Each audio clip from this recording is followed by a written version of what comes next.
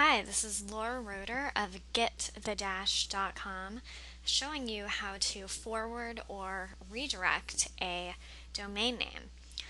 Now, what's great about forwarding domain names is that you can pay for just the domain name instead of hosting and have your own custom domain for blogs like Blogspot blogs or WordPress.com blogs. If you don't want to make the investment for hosting for all your sites, you can still have that professional appearance by redirecting a domain name.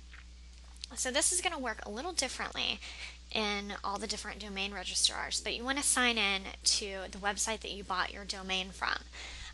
This could be a hosting website or it could just be a domain registrar. The one I use is Dynadot.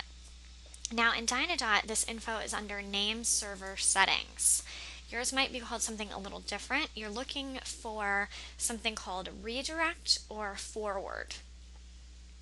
So in this host, it's under name server settings, and we're going to go down to where it says Dynadot forwarding.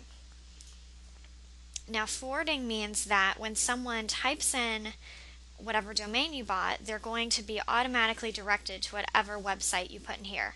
So you just put the URL of the website you want to forward to. So if you have maybe a blog, it would be, yourblog.blogger.com, and you want to use a 301 redirect. And then in this instance, you just hit forward domain. So again, you're looking for, it could be name server settings, it could be domain forwarding, domain redirect. All you do is type in the website you want to forward it to, choose 301 redirect, and you're done. Again, this is Laura Roeder of GetTheDash.com.